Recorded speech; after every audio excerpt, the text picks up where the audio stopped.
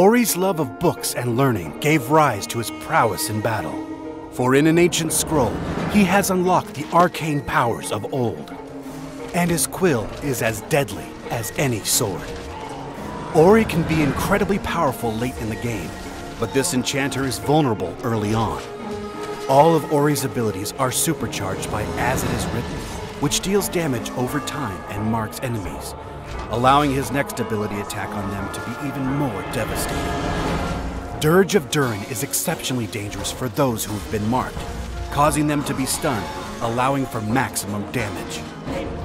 Each ability use increases Ori's ability damage, making him a late-game powerhouse. But Ori isn't the only guardian who can charge up his own abilities. Agandaûr is able to go toe-to-toe for boosted ability damage. Once a noble and proud man descended from the Númenóreans, Agandaûr's lust for power bent him to the will of the dark arts. And Agandaûr now serves as the bloodthirsty lieutenant of Sauron.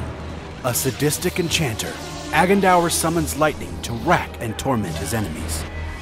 Agandaûr's power grows with each ability use. Northern Bolt will send a violent stream of lightning, damaging all in its path.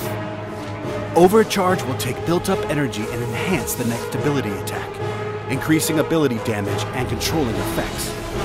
If Agandaûr is allowed to overcharge his shockwave ability, not many can escape its deadly path.